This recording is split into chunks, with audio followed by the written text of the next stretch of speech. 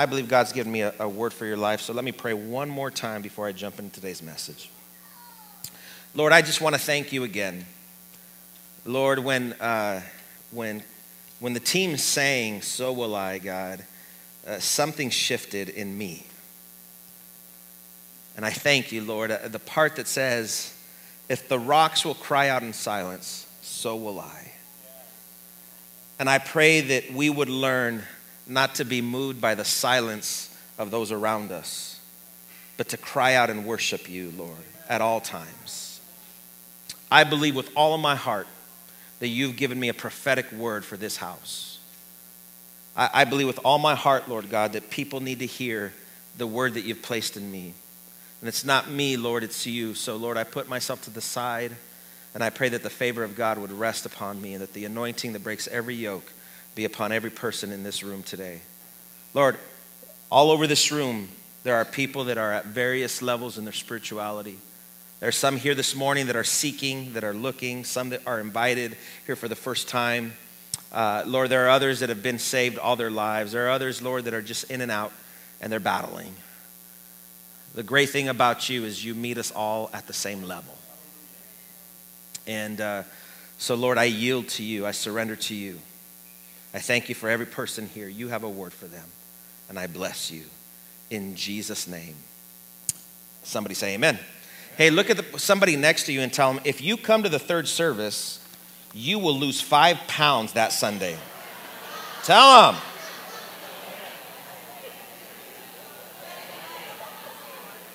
Oh, and you can't eat that week either. That's how you'll lose the weight, amen? We're going to have 1,000 people in that service now, amen? Let me put my timer on. Hey, this morning, I want to take a look at a couple of scriptures that I believe will encourage you as they've encouraged me. I want to do some teaching, and then I'll jump into some screaming and some preaching, some hooping and hollering, because I'm really excited about today's message. Now, the two scriptures that I'm going to share with you, they both begin with the word "and." Now, I want you to pay attention, those of you who love grammar, those of us who pay attention to grammar, and we're always correcting people. "And" is a conjunction. How many of you remember conjunction? What is your? Okay, the rest of you were high when that was going on, all right? A conjunction is a word that connects a phrase or words together or even thoughts together. So the word "and," we know this, is a word that connects two thoughts. It connects a sentence or a paragraph. And so the two scriptures that I'm going to share with you start with the word "and," because they are part of a larger teaching on Christian living that the Apostle Paul teaches that shows how important the Holy Spirit is for our everyday lives. I'm going to continue this morning teaching on the Holy Spirit. So what I'm going to do before I share them with you is I'm going to take them out of their text. They're both found in Ephesians, but I'm going to take them out of their text and I'm going to join them together with a conjunction, and it's going to show you their function. All right. Because these two scriptures in reality give us true empowerment to live in this life. So the first one is Ephesians 4:30, and it says this. It says, "And do not grieve the Holy Spirit of God, with whom you were sealed for the day of redemption." Let me read that again. "And do not," somebody say "and." "Do not grieve the Holy Spirit of God, with whom you were sealed for the day of redemption." Now here's the next one, Ephesians 5:18. "And don't be drunk with wine, because that will ruin your life. Instead, be filled with the Holy Spirit."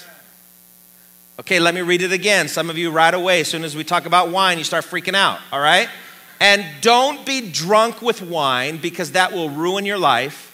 Instead," this is where we'll focus today, "be filled with the Holy Spirit."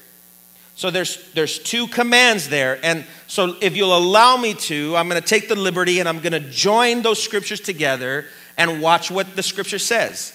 Don't be drunk with wine, because that will ruin your life. Instead, be filled with the Holy Spirit, and, there's the conjunction, do not grieve the Holy Spirit of God, which whom you were sealed for the day of redemption. One more time, I'm going to read the whole thing again. Do not or don't be drunk with wine, because that'll ruin your life. Instead, be filled. Somebody say filled. Be filled with the Holy Spirit, and do not grieve the Holy Spirit of God, with which whom you were sealed for the day of redemption. So here is what I believe the Holy Spirit wants to teach to each of us this morning. We're given a positive instruction, and then we're given a warning here.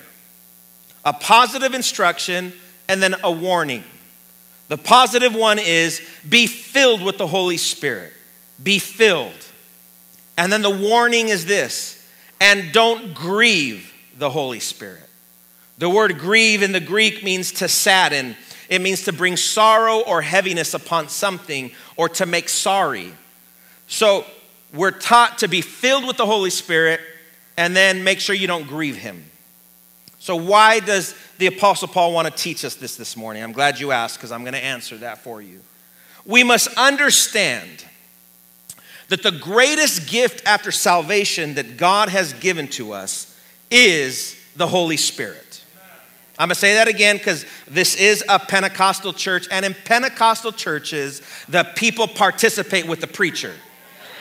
You may come from another church, and God bless that church, but you're not there anymore. You're at this church. And not only is this church Pentecostal, but I'm Latino, which means I want people to talk back. So when I say a good thing, even if you don't like it, fake it and say amen. All right? So you need to understand that the most precious gift after your salvation that you have is the Holy Spirit. He is the most precious thing that you have in your life. And because of that, you have to protect that asset. You have to be careful and take care of him. Because Paul teaches us here that he can be grieved, he can be saddened, he can be quenched. And when we allow that to happen to the Holy Spirit inside of us, we get messed up. As Christians, if we are not daily filled with the Holy Spirit, we're in trouble.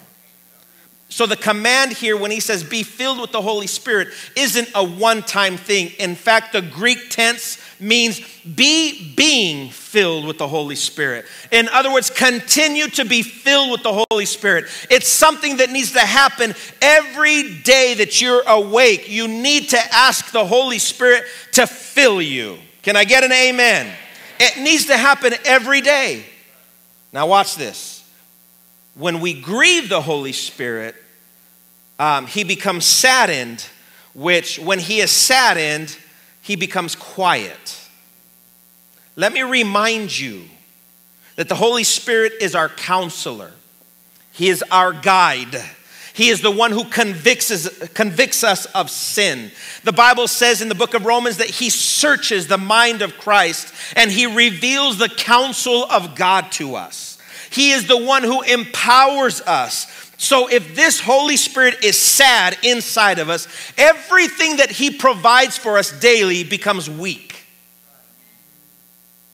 You with me so far? So I want to show you what happens when we aren't filled with the Holy Spirit. When we grieve him. And the best illustration that I can share with you is found once again in the story of Adam and Eve. A couple weeks ago, I preached about Adam, and the Holy Spirit has not allowed me to leave that. I've just been stuck in Genesis 1, 2, and 3 the last 3 or 4 weeks. And so I want to revisit who Adam is, because in Adam we see us. In Adam's mistake, we see our mistake. So I want to remind you this morning that when God breathed into Adam, not only was Adam animated, not only did he become alive, but he also received the full measure of the Holy Spirit. He was completely full of the Spirit of God. With the breath of the Holy Spirit then came a complete and intimate understanding of who he was. Adam got his identity from the Holy Spirit.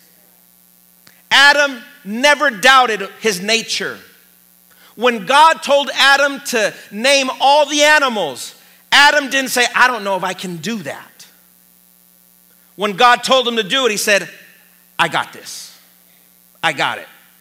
Why? Because he gained his identity by his relationship with the Father through the Holy Spirit. Adam didn't have to doubt his sexuality. Adam didn't have to doubt his abilities or his intelligence. Adam had zero insecurity telling him that he wasn't enough to do all that God had asked him to do. When God told him to do something, he could do it. Why? Because he heard God tell him, you got this.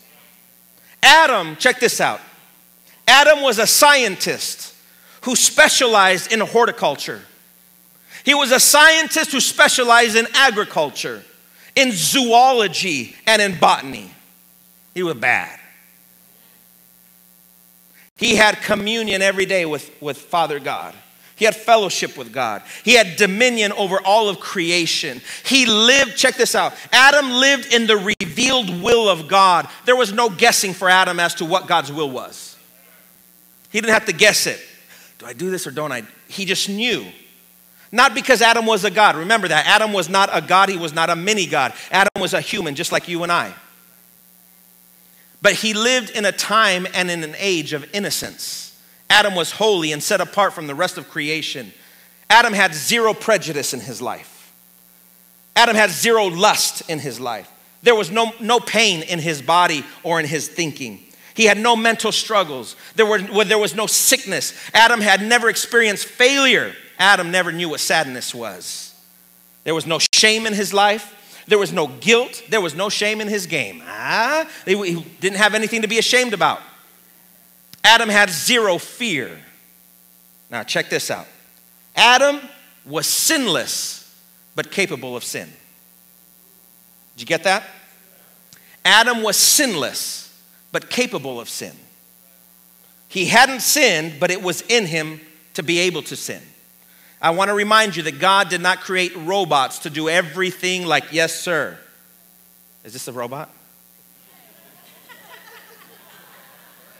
That was dumb. Worship team, get up here. Church is over.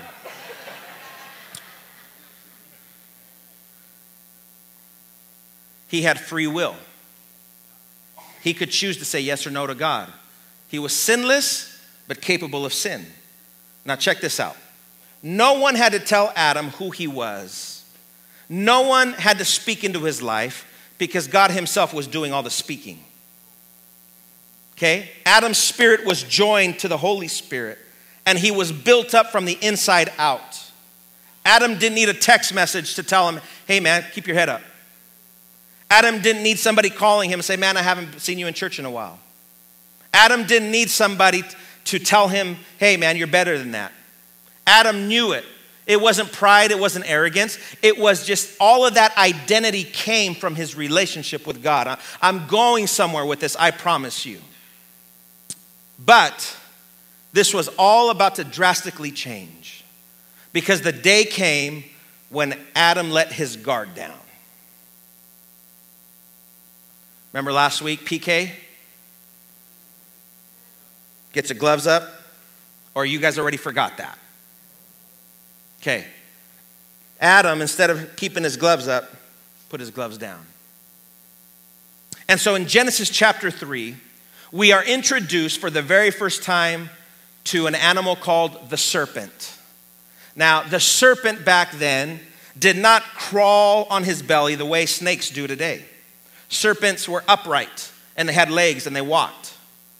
And it says, the Bible says that the serpent was more crafty than any other animal that had been created. He was astute. And the enemy came and possessed the serpent and came to Eve, his wife, and began to entice and tempt Eve, because the only instruction that God had given to Adam is, hey man, this garden is yours. I want you to tend it. I want you to have a great time. I want you to enjoy everything here. But there is a tree here of the knowledge of good and evil that I don't want you to eat from. Eat everywhere else except from this tree. And so one day Adam let his guard down, and his wife saw the tree, and the serpent came and tempted her. Let me ask you this question. Have you ever wondered why Eve did not freak out when the serpent talked to her? No? Would you freak out if an animal started talking to you?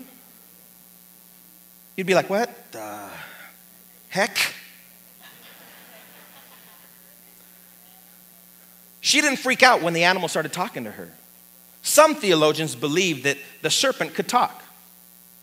She wasn't shocked. She wasn't surprised. And he fools her into eating. And we know the story that she then came to Adam and he ate. Now, the instruction that God had told Adam was this: if you eat of this tree, you will die spiritually. You will lose everything that I've given to you. You will lose my Holy Spirit. You will lose all the authority. You will lose all the dominion. You will begin to question who you are. You will question everything about you if you eat this. You see, Adam had enjoyed intimacy with the Father. He had that great relationship with God. Now check this out. I want you to understand the word that I'm about to use. But the day came when he neglected that relationship. Neglect. Write that word down if you're taking notes. Neglect. He neglected his spirituality. He neglected to meet with the Father. And remember, I told you he was sinless, but he was capable of sinning. And in that moment, without him even recognizing it, the enemy came to steal, kill, and destroy, and he deceived Adam. He tempted Eve with the fruit of the tree, and she ate. Now, some people think it was an apple. How many of you ever heard that it was an apple? We don't know if it was an apple. It just says a fruit. Now, if it's going to be me, it's a watermelon. Because if I'm going to sin enjoying sin. Oh, you religious nuts here. Come on. If you're going to sin, you might as well enjoy that sin. 3 of you are being honest. The rest of you are like, I don't enjoy my sin, you liar.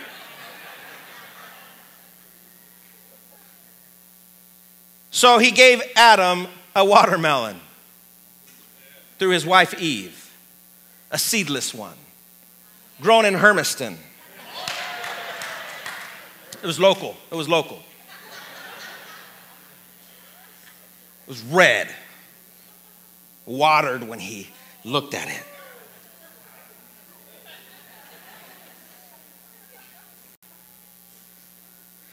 And Eve gave it to him, and he partook of it. And when Adam ate the fruit, in that very moment, he lost everything that God gave to him. He lost the Holy Spirit. And he lost everything that the Holy Spirit provided. He lost it all. He could no longer have that closeness with God. He lost everything when he decided to disobey God. God said, you can have everything you want except this. How many of you know that when you tell your kids you can do everything but you can't do this? How many of you know that that's the exact thing that they want? Come on, somebody. And how many of you remember that when you were a kid and you messed up, the moment you heard your dad walk in the door, what did you do? You went to hide. I'm going to tell you where we get that from. I still do that to my dad today sometimes. In chapter 3, verse 8, I'm going to read it to you. I promise I'm going somewhere and we're almost done. In chapter 3, verse 8, okay, now Adam has sinned. He now has an awareness that he is naked. The Bible says in chapter 2 that they were naked and unashamed. And if you've been in any of my marital counseling, as I've counseled many of you in marriage, one of the first things that I talk about is being naked and unashamed in marriage. That goes beyond a physical nakedness. It's an emotional nakedness. It's being open and unashamed about that openness. And that was Adam and Eve. They were naked and they were unashamed. They had nothing to hide from each other. There was no such thing as hiding because he was just open to God. He was open to his wife. There was nothing in his life that he had to hide. But the moment that he sinned, the Bible says that one day God came looking for him. God comes walking. Now watch what happens. They heard the sound of the Lord walking in the garden in the cool of the day. Now before, when they would hear God walking, they would come to God. Now, when they hear God walking, they want to hide. What's the difference if it's not Holy Spirit? Adam knew he had screwed up. And he hears God walking, and instead of coming to God, he runs from God. Let's keep reading. It says here, and Adam and his wife hid themselves from the presence of the Lord God among the trees of the garden. Before the presence of God would build him up, it would encourage him. Now he's running from the thing that would build him up and encourage him. He's hiding from it. Then the Lord God called to Adam and said, he asks a rhetorical question. Adam, where are you? And before I continue reading, I believe that God's asking many of us here that same question. Where are you? And I'm not talking about Sendero Life Center on a Sunday morning when it's raining outside. I believe God's asking you this question right now. Where are you in your walk with him? Where are you at? All right, let's keep going before I start screaming, all right? So he said, watch this. I heard your voice in the garden and I was afraid. For the very first time, Adam felt the spirit of fear. In that moment, the spirit of fear comes into humanity. I was afraid because I was naked and I hid myself. And God said, who told you you were naked? Have you eaten from the fruit of the tree that I told you not to eat from? He heard God walking, and instead of running to him, he hides. And there we find for the very first time shame and guilt. At one time, he loved walking with God. Now he's hiding from God. And when God says, where are you? He's hiding. And he comes out from his hiding and he says, I was afraid of you because I was naked. And God said, man, who told you that, boy? Who told you that you were naked? That didn't come from me. I wonder, how many of you have had kids growing up that you teach them a certain way, then they start hanging out with their friends at school and going to their friend's house, and they come back home with bad habits and bad words? Or some of you maybe were those neighbors. And your kid comes back and starts saying stuff that you don't allow in your life, don't allow in your home, and you tell them, where did you get that from? You didn't get it from us. And God says, where did you get that from? Because you didn't get it from me. When you were enjoying covenant relationship with me, Adam, the only influence and the only voice in your life was mine. I didn't tell you you were naked. Who told you that, baby boy? Who told you you had to hide? You didn't get that from me. I didn't speak that into your life. I didn't speak shame and guilt into your life. Who told you that? Who has become the key influence in your life? All you've heard from me, baby boy, is that you're my son and that I love you and I've given you authority and I've given you dominion. I've told you to be fruitful and multiply. I've given you authority and that you can do everything that you want that's in your heart. Who told you you were naked?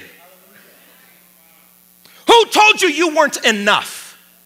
Who told you to be ashamed? Who told you to hide, baby boy? You didn't get that from me. Who told you that?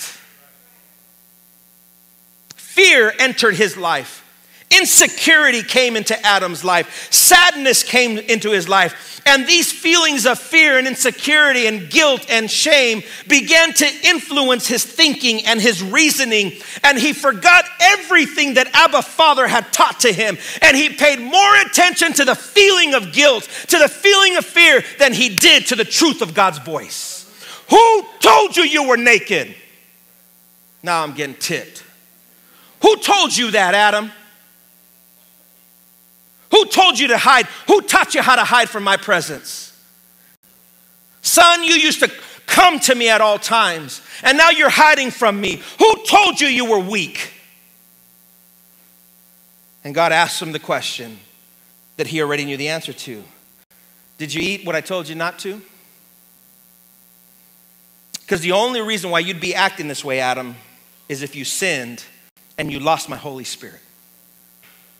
And when he lost the influence of the Holy Spirit, family, he lost it all. God kicked him out of the garden, and he could no longer walk with God, and he no longer had the fullness of God's Spirit. And from that moment on, listen to me very, very quick. You don't have to teach your kids selfishness. It's just inerrant. And I said this a few weeks ago, you don't have to teach your kids to say mine when they don't want to share toys. You don't have to teach them that. It's in them. Why? Because somebody told Adam he was naked. He disobeyed. He disobeyed. And from that moment on, according to the book of Romans, the sin nature was passed on to every human that is born. We're not born, and I shared this 3 weeks ago, we're born body, soul, and spirit, but when you're born, that spirit is dead. It's dead. Just like Adam. Adam, when he was created, he had a body, he had a soul, and his spirit was alive because the Spirit of God came and breathed life into him, and he had the Holy Spirit. But when he sinned and disobeyed God, that Holy Spirit left him, and his spirit became dead. Dead. That's why the Apostle Paul says, you were dead in your transgressions and in your sin. You were dead. Adam died. He didn't die physically, but he died spiritually. And dying spiritually is worse than dying physically. I wonder if anybody is receiving something this morning. The sadness and insecurity that you feel today came from Adam. The feeling that you don't measure up and that you'll never be able to overcome came from Adam. That mental struggle that you have and you need pills to calm the thoughts came from Adam. Because he disobeyed and he lost the Holy Spirit. And we were doomed to struggle like that for eternity, family. That was our lot, eternity. You know, there's a reason why God kicked Adam out of the garden, because there was another tree in that garden. It was the tree of eternal life. And God said, if he eats from the tree of eternal life, he'll become like us. He will be eternal, and he will eternally be dead spiritually. So I got to kick him out, because that boy will try to eat from that tree too. Because I will kick him out because I got a plan. I got a plan that was hatched before the foundation of the world. My son Jesus will be the second Adam, and he will do what the first Adam could not do, and he will erase the penalty of sin, and he will give new life to everybody else that's born after Adam. And that man is Jesus Christ. And Jesus did everything and has given us everything that Adam has lost. Somebody's got to get excited about that. Everything that Adam lost, the precious Holy Spirit, the conviction, the voice of God, everything that he lost, Jesus said, here it is right back. Here's the keys to authority. It's yours. You have delegated authority now. Whew. And when you give your heart to Jesus, family, listen to me very closely. I'm almost done. When you give your heart to Jesus, the same breath that gave life to Adam is now breathed into you. This is the same breath. It's not different. It is the same breath. So will I, the song that talks about creation, that so will I breath comes into you today. That's reason to get excited. I know I might sound nutty right now. I don't give a rip what you feel about me. But if you understood eternity, if you understood the mess and the angry man that I am without the Holy Spirit, you'd be jumping and hooping and hollering with me this morning as well. Because I was lost, but now I'm found. I was a wreck, but now God has put me together. Why? Because of Jesus. Because of Jesus. The Bible calls him the second Adam. He gave us everything that Adam lost. And we can have that holy nature now. We can have that. Peter says that you and I are participators or partakers of the divine nature of Jesus Christ. Family, do you even get that this morning? Do you get that the Apostle Peter, the one that walked with Jesus, the one that drowned after walking on the waters, he says that because of Jesus, you and I participate in his divine nature. Oh my God. Excuse me if that offends you, but oh my God. I can participate. You can participate in the divine nature of Jesus. It doesn't mean we're gods, because we're not gods. We're sinners saved by grace. Amen. But everything that Jesus did we are enabled to do. Don't come at me that you can't. Don't come at me that life is too hard. Do you know who you are? Don't come at me that it's just too difficult. Be quiet with that nonsense. Find out what God says about it. And so back to the scriptures before I'm done this morning. Layla, in a few minutes you can come on up. Listen to me, okay? Because of Jesus, now we have that empowerment. But every day, if you've given your heart to Jesus, you have to ask the Holy Spirit, fill me, Holy Spirit. Fill me, Holy Spirit. Fill me. Because when you are filled with the Holy Spirit, you are empowered to live for God. You are empowered to live worthy of your calling. You are given power over temptation. You receive the wisdom, the counsel of heaven, and you can live and walk in the fruit of the Holy Spirit. But the problem, not so much for us anymore, is the filling. In this Pentecostal church, we talk a lot about the Holy Spirit, and He fills us. The problem isn't the positive command, it's the warning. It's the warning. And don't grieve the Holy Spirit. Grieve. How do you and I grieve? How do we make the Holy Spirit sad? Well, what did Adam do? He disobeyed, which was sin. Family, that's how we grieve Him. I'm guilty of it.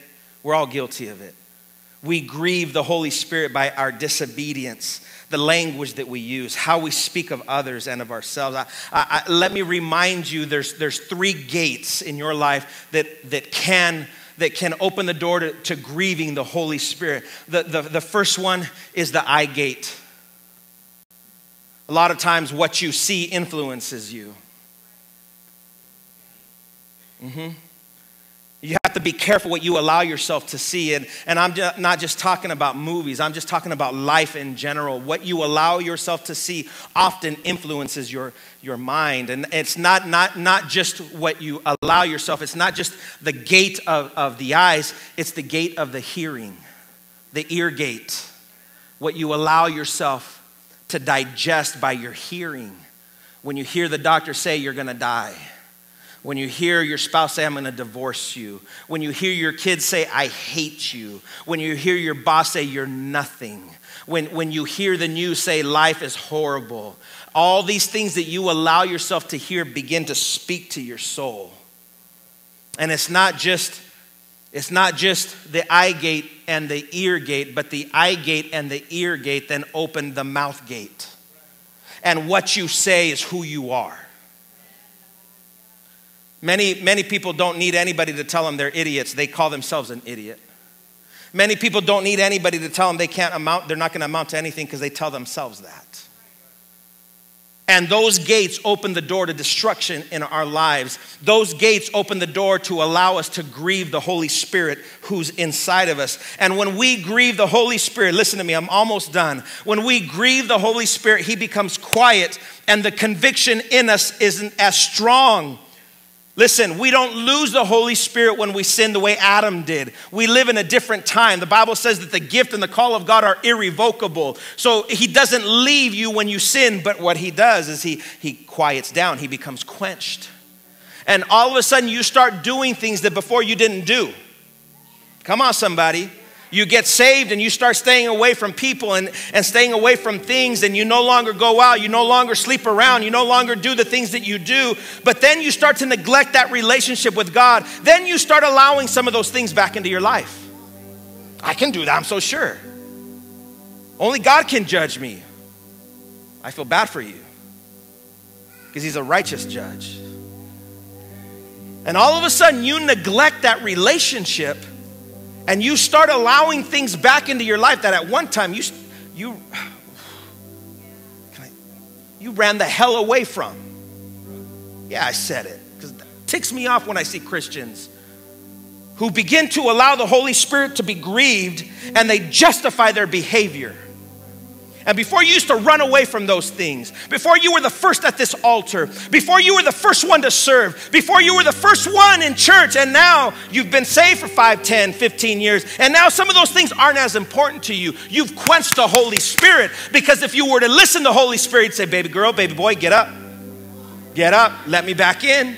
And we grieve the Holy Spirit of God, and all of a sudden that voice becomes not as strong. I know I'm speaking truth to you today. And when we pay attention to the voice of the world and the voice of the enemy, we come under their influence. And we begin to listen to the whisper of the enemy and the whisper of our friends who don't know Jesus. And then we begin to believe the lies about ourselves. And then one day God comes walking and asks you on a Sunday morning, where are you? Where are you? Being in church on a Sunday morning doesn't impress God. He's asking you this morning, where are you? Sendero's the in church in Moses Lake right now. They got great worship. It doesn't take a lot to show up. Where are you? And if you listen this morning to his voice, he'll ask you the next question. Who told you you were naked? It wasn't me. Who told you to be ashamed, to live in guilt? Who told you that? God's saying to you this morning, I didn't tell you that. Where'd you get that from? Who told you that you're not enough? I didn't tell you that. Who told you that? Come on, tell me. God's standing up here, toeing the line, saying, who told you that? Who told you you couldn't overcome that sin? Who told you you couldn't overcome that mentality? Who told you that your marriage is over? My spouse did. I didn't say that though. Who told you that? Who told you that your kids will always be addicts and that they'll never be free? Who told you that you will always be an addict and you will never be free? Who told you you will always be poor and living in poverty? Who told you that? Who told you that you can't get that education? Who told you you were stupid? Who told you you were depressed? Who told you that you'll never be healed of that sickness? I did not tell you that. Who told you? Who told you that? I didn't tell you that. Who told you that lie? Who told you that? God's coming to you the way he came to Adam and Eve. Who told you, baby boy? Who told you, baby girl? Who told you that you were down and out and you would never recover from that? Who told you that divorce, there's no coming back from that? Who told you that? Who told you you were gay? Who told you you were lesbian? Who told you that lie? I'm coming right at you, family. Rip me if you rip me, but I'm coming at you. Who told you that? Who told you you could kill yourself? Who told you you could commit suicide? Who told you that? Who told you to always stay depressed? Who told you to stay home? It's not me. Who told you that?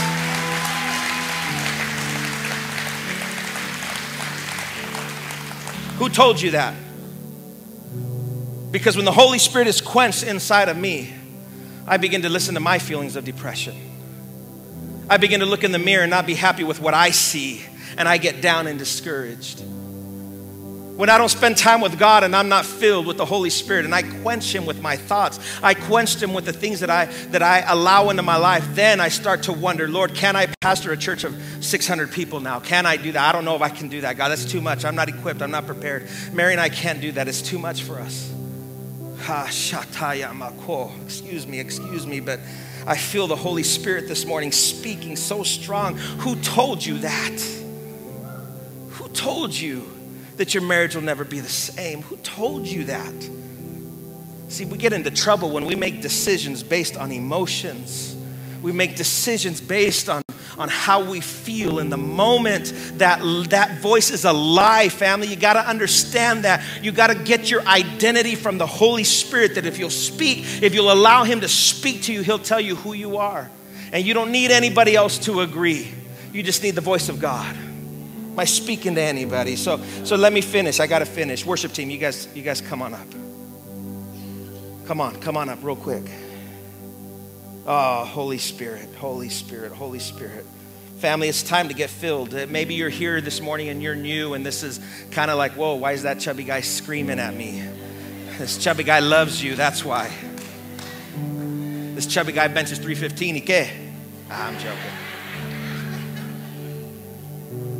But I'm telling you, we need the Holy Spirit, family. We need the Holy Spirit. We need to make space in our lives for the Spirit of God to move. The same way that he hovered over the face of the waters in Genesis chapter 1, he's hovering over this church right now. He's hovering over your life, and he's just waiting for the word of God to come and create peace out of chaos. That's the Holy Spirit. That's the Holy Spirit. So how do you get filled? Let me just give you a couple things. How do you get filled? Just ask him to fill you. Why do we make spirituality so much harder than what it is? I'm not saying it's not difficult. It's difficult for some, but it's not as hard as you make it. It's just saying, God, would you fill me today with your presence? Just fill me. I just, because listen, this world can suck life out of you. Come on, somebody. Are there any real people here this morning? This world can suck the life out of you. And you become empty. And that emptiness demands filling. And you either get filled with the Spirit of God or you get filled with something else. And some of you are full of something else.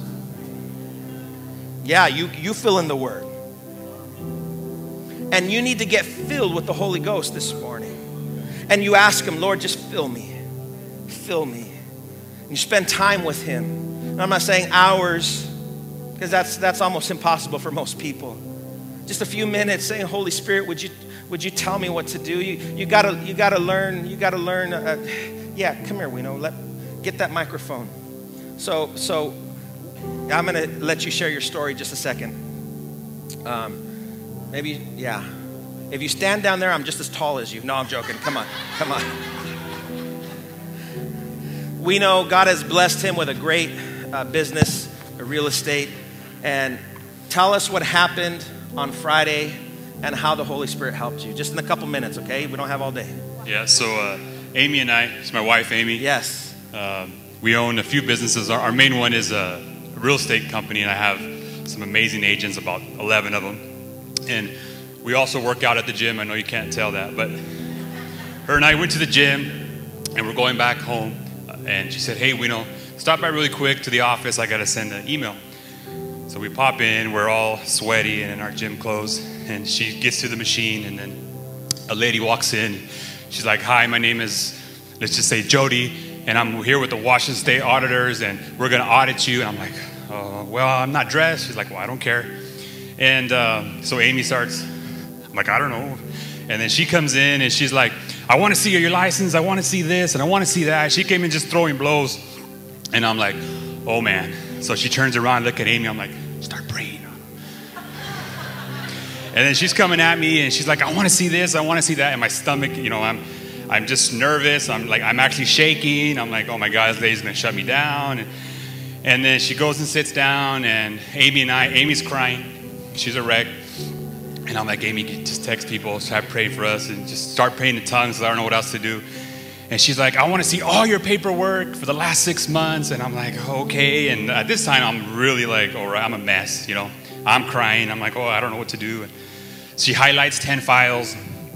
And Juan actually stops by to say hi. And Amy's out there crying, like, Juan, you can't be here. We're getting audited. And she's like, don't worry, we're going to pray for you. And we give her 10 files, and she gets to her 5th one. And as we're praying, I just feel the Holy Spirit fall, in our office. And I just feel this peace, and that stomach ugliness goes away. And I walk over to Amy. I say, Amy, I feel peace. And she says, so do I. I think we're going to be okay. And then I hear, Jesse, come back here. I'm like, oh man. So I'm sitting down. I'm still, I'm cool at this time. And she looks at me and says, please don't print no more files. She says, I've been doing this for a long time. I'm really thorough. And in all my years doing a first-time audit, I've never seen such immaculate and perfect paperwork. And amen. And I said, oh, well, thank you so much. We strive for excellence. And she's like, well, no, I don't need to see the other files. I want you guys to know that I've never seen this in a first-time audit.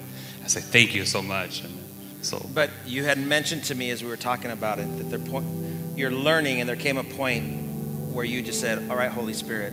Yeah. So this, if you come to the business momentum thing, what we want to teach is I've been telling Pastor Mike is every time something bad comes at you, especially if you own a business, you just freak out and everything's going to fall and you don't handle it, you forget about it. So I've been asking Holy Spirit, teach me when this happens, how to handle the situation. So when this happened, I told Amy, I says, no, we need to pray and we need to feel peace and let the Holy Spirit in it. So this is the third time something like this has happened, and the Holy Spirit just comes and just hovers over our office, and peace falls on top of it. So just really recognizing that. And that's exactly what I want to share with you guys today. That's what the Holy Spirit does. If you'll learn to just default to Him and say, Holy Spirit, I'm jacked up right now. Fill me. Holy Spirit, I don't have the answer to this situation in my family. I don't know how to minister to my kids. I don't know how to minister to my spouse. Holy Spirit, I don't know how I'm going to make it at work. The Holy Spirit inside of you becomes active, and He begins moving, and He begins speaking to you. And I just want to encourage you, again, how do you develop that? It's just saying, Holy Spirit, fill me. Having a Holy Spirit awareness to say He's moving in your life. He's in you. If you're here today and you've given your heart to Jesus, you have the Holy Spirit. But that's not today's question. You have the Holy Spirit, but does the Holy Spirit have you? There's a difference. I have Him, but does He have me? Does He have my affection? Does He have my attention? So you spend time, you read some scripture, and then you find out, okay, this world tells me I'm a mess. CNN, Fox News, MSNBC, ESPN, MTV, you name the station, they all tell me I'm a mess. Kids, my teachers at school, my friends at school, everybody tells me I'm a mess. Holy Spirit, what do you say about me? What are you saying about, okay, my doctor said I've got cancer. Holy Spirit, what are you saying about this? Holy Spirit, what are you saying? And you guys begin to develop that relationship. I'm still learning, but when you begin to develop that relationship, I'm telling you, you are empowered for a greater life. Is that a good word this morning? That's what I got for you.